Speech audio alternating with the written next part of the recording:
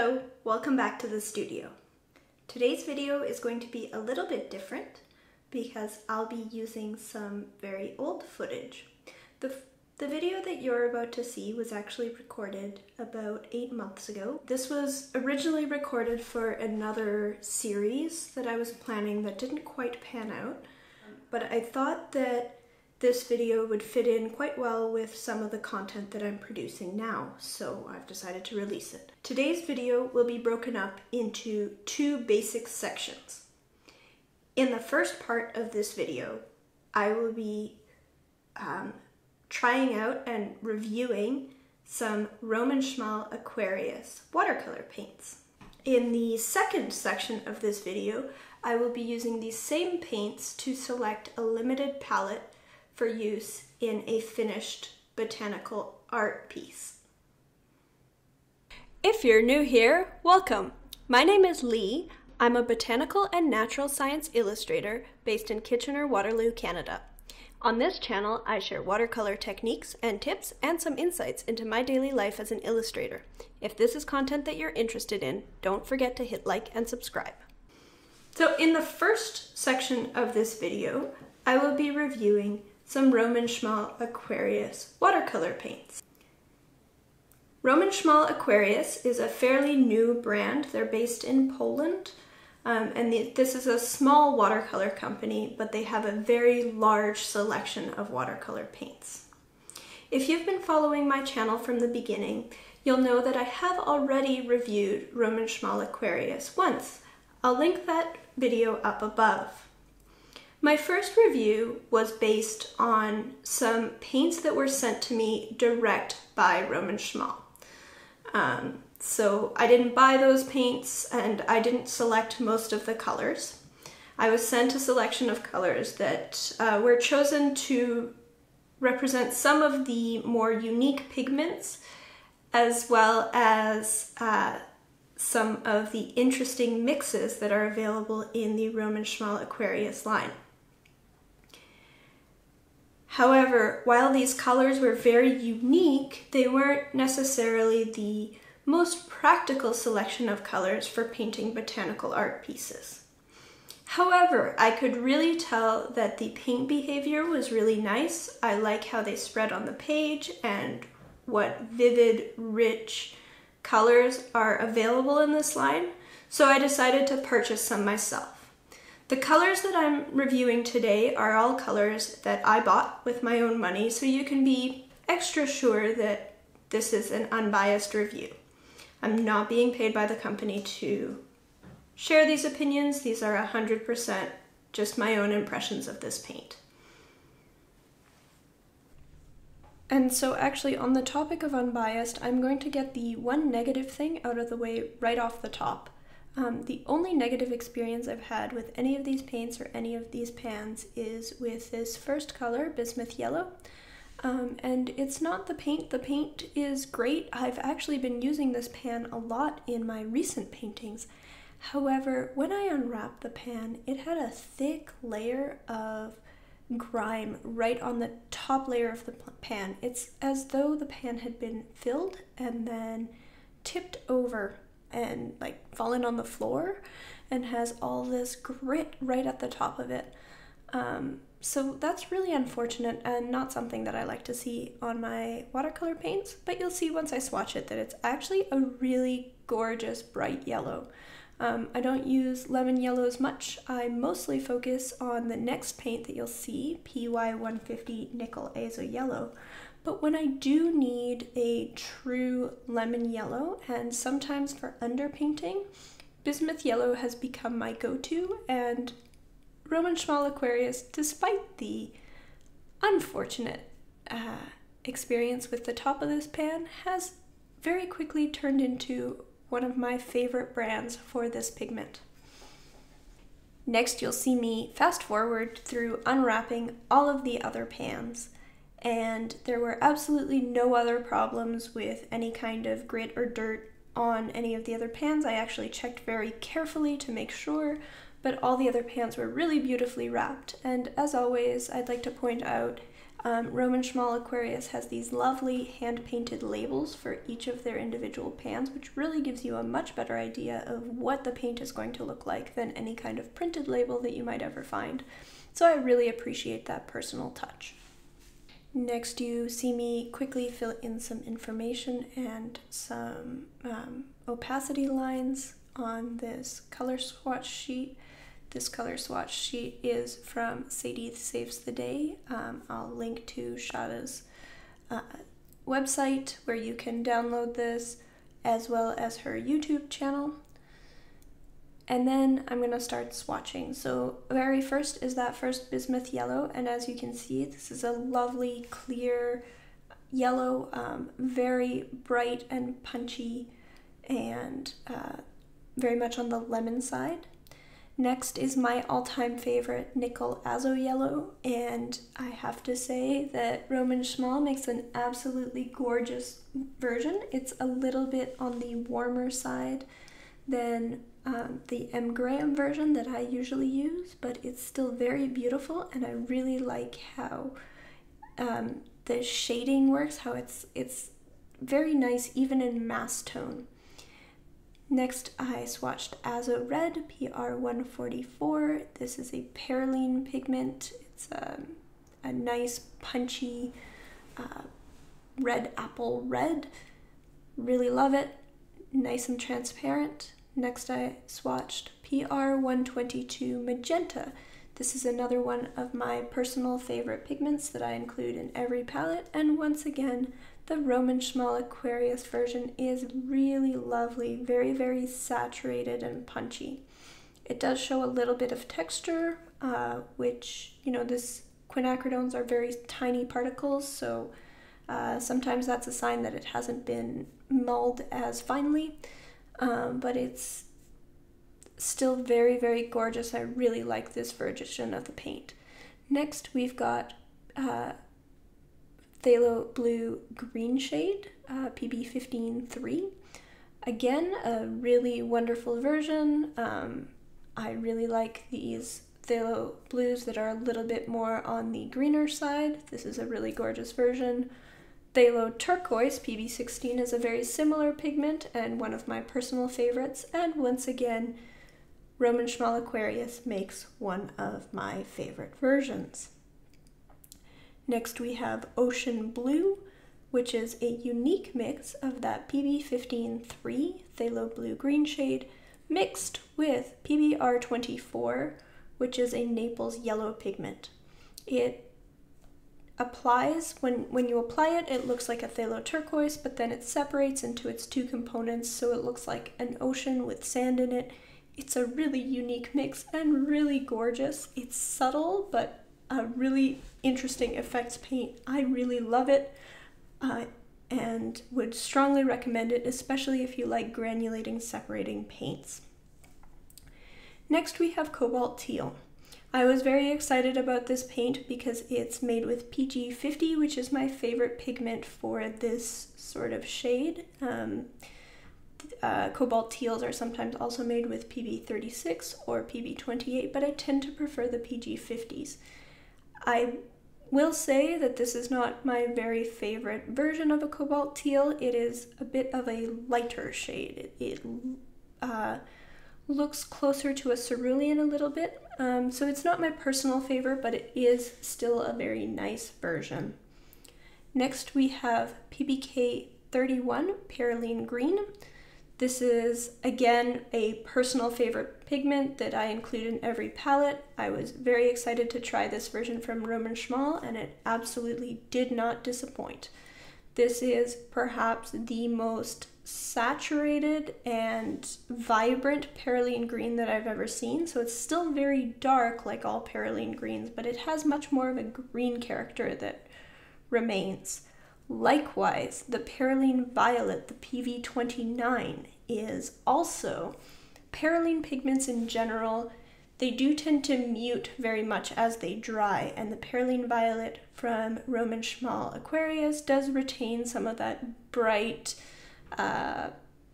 purpley tone that it has when it's wet. It still has a little bit of that when it's dry, which is really unique and wonderful.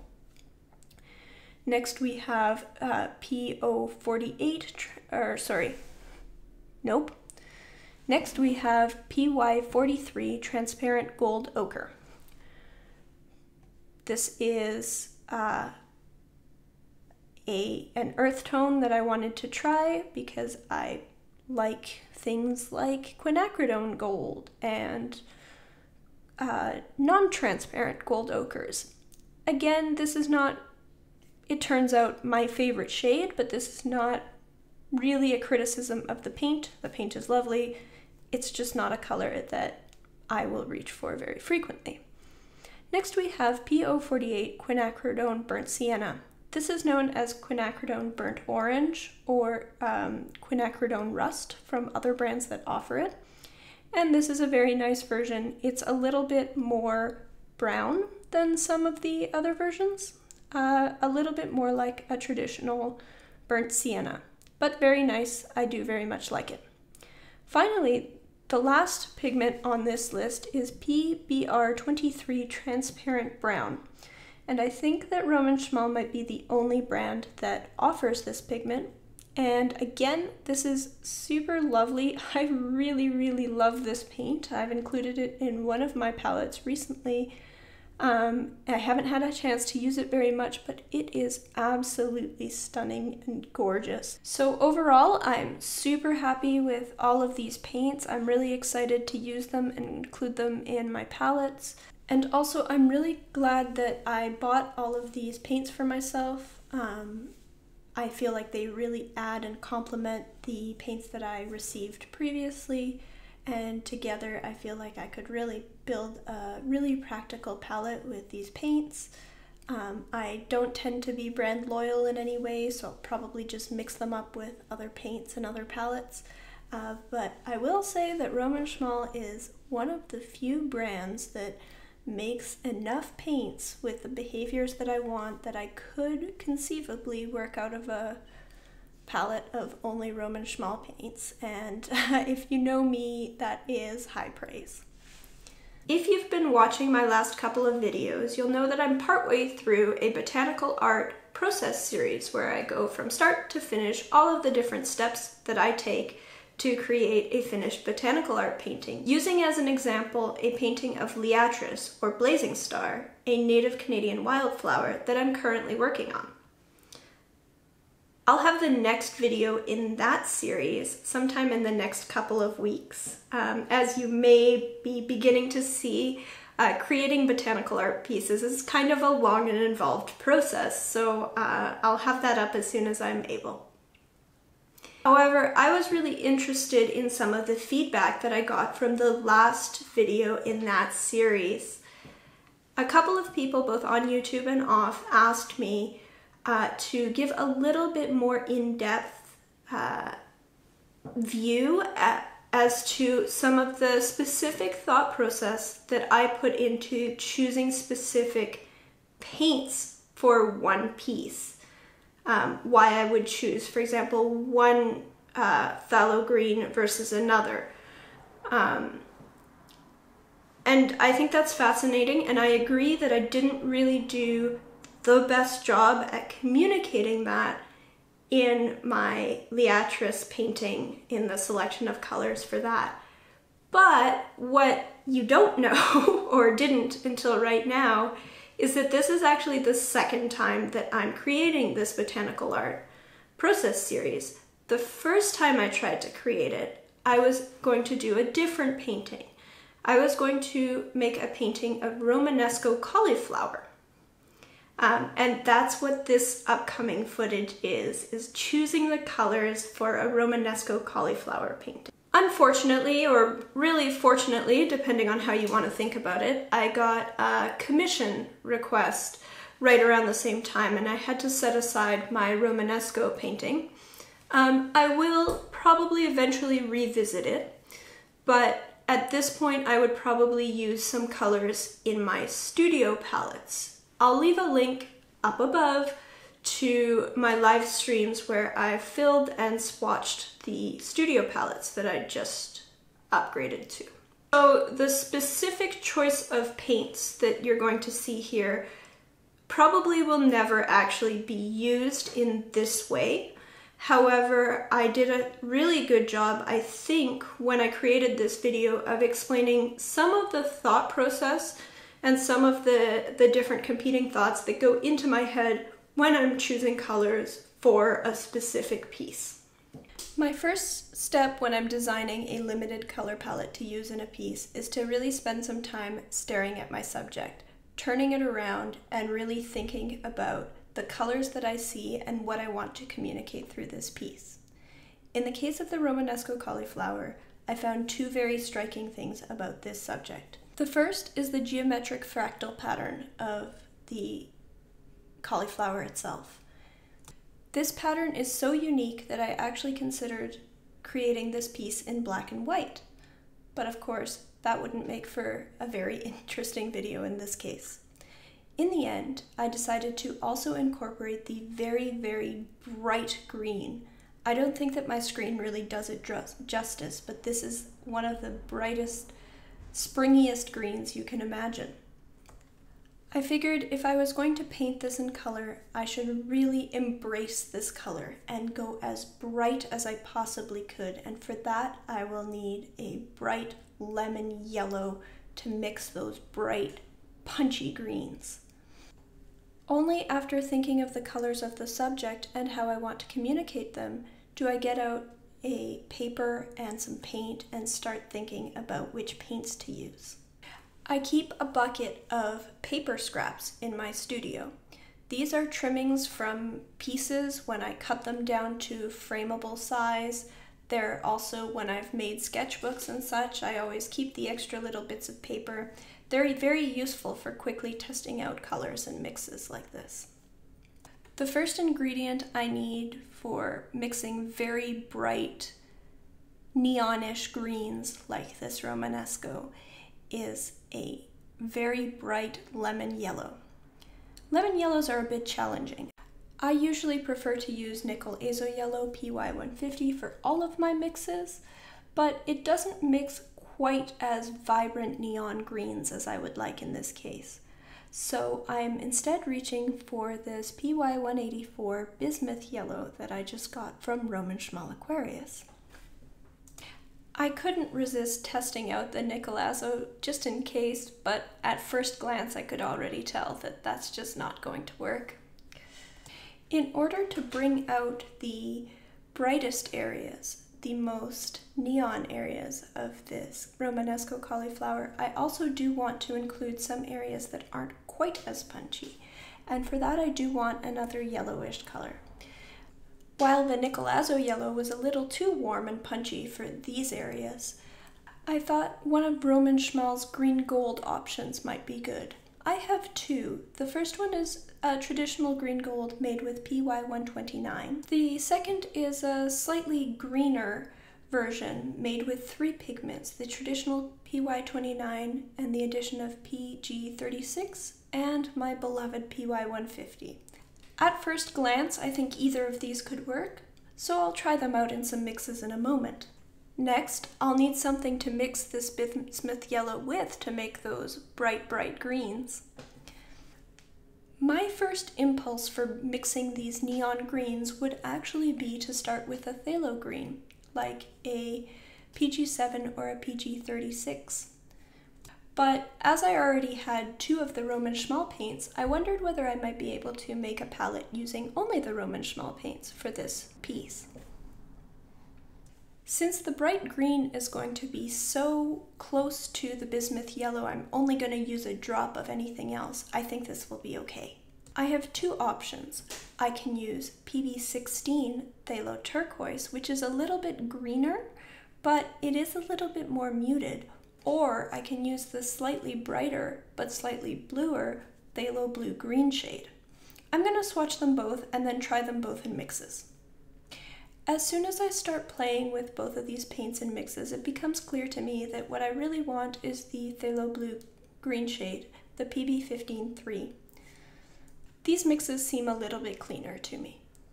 Now that I've chosen my blue tone, I'm going to try experimenting with both of my green gold options to see which one works better. I think that the slightly brighter, more lively mixes with the 3-pigment mixed green gold look a little bit nicer, and this is a way to sneak in my beloved PY150 Nickel Azo Yellow. Next, I need to start thinking about how I'm going to create shadows and contrast in this painting. If I only used these bright yellow and green and blue colors, I wouldn't have a complete painting. So my first thought was to go to a CMY triad, since I already had a bright yellow and a bright cyanish blue, and tried a PR122 quinacridone magenta. I mixed it with a few of the colors, but pretty quickly realized that this was going to be really hard to balance. If I wanted to create my shadows with quinacridone magenta, I would always have to be mixing 3 different colors to get any kind of a shadow tone, and it would be difficult to always get it in the right color temperature.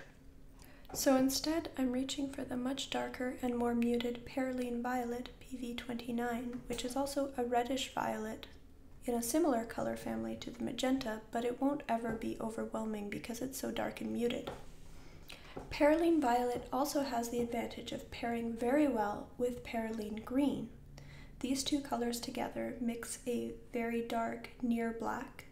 In the deepest shadow tones, I'll be using this mix of Perylene Violet and Perylene Green to create the deepest shadows before glazing over with my lighter, brighter greens. I also know that I will use both of these colors in different areas of the painting.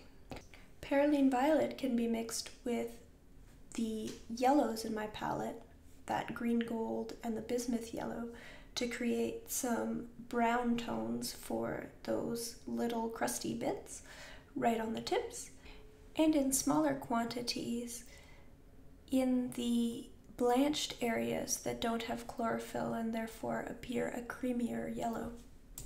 The Perylene Green, on the other hand, can be mixed directly with the yellows to create its own variety of bright greens. They're just very slightly different from the greens created by mixing with the phthalo blue.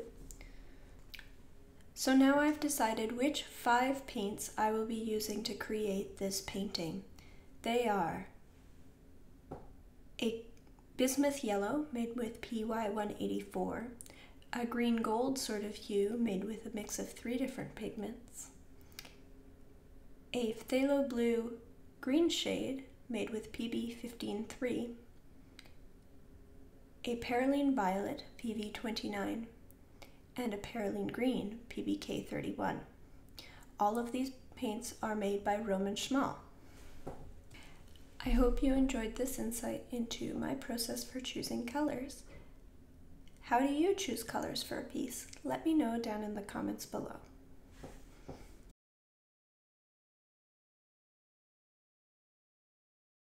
I hope you enjoyed that little look into my thought process and how my brain works.